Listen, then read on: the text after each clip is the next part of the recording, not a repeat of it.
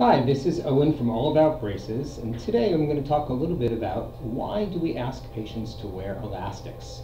When we say elastics, we mean these rubber bands that go on the braces sometimes that we ask patients to attach to their braces, as you see they are here.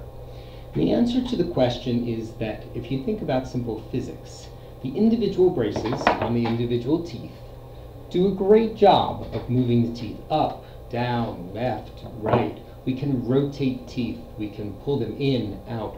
But what we have trouble doing with an individual brace is it's difficult to get an entire movement more of a jaw. If somebody has an open bite, for instance, where their teeth are touching in the back but not the front, or their bite is shifted, or they have an underbite, much like would be something like this of an underbite or an overbite, right, where the teeth are over. And to get those movements, we need some element, some way to create a force to move the jaw in a way that creates a better bite, or in technical terms, a better occlusion of the teeth to bring them together. And the way that we get that force, believe it or not, are these little rubber bands.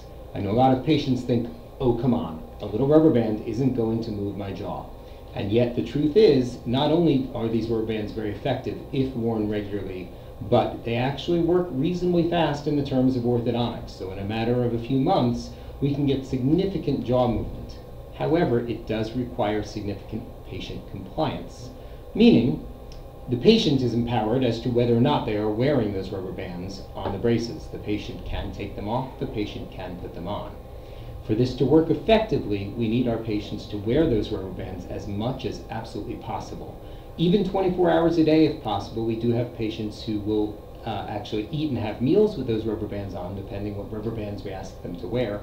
But even if they have to take them off for meals, we do ask that our patients wear those rubber bands and every other time of the day, including sleep, to try to continue to apply that force that we need to move the jaw and give our patients a perfect bite.